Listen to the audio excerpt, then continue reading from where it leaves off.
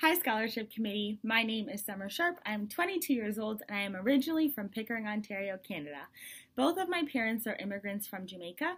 My dad was born in Spanish Town and my mom was born in Kingston. I'm currently a first-year law student at the University of Missouri, Kansas City School of Law, and I am loving it.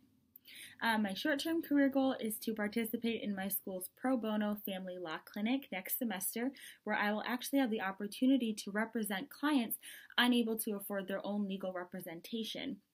My long-term career goal is to become a federal judge in the U.S. District Court, but I will probably graduate and either begin my career as a public defender or a state prosecutor.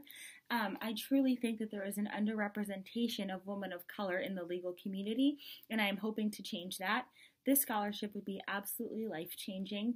As an international student, it has been quite difficult financially, and this scholarship would have a really positive impact on my opportunity to really earn this degree and be the change that this community needs.